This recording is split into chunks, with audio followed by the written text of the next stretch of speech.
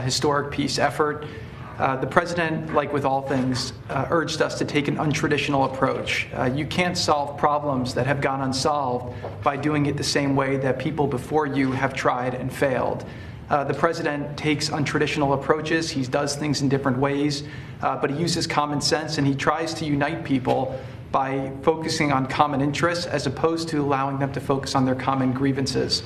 And what happened was here is we were able to achieve results that others were not able to achieve, and this will advance the region, and this will advance the whole world.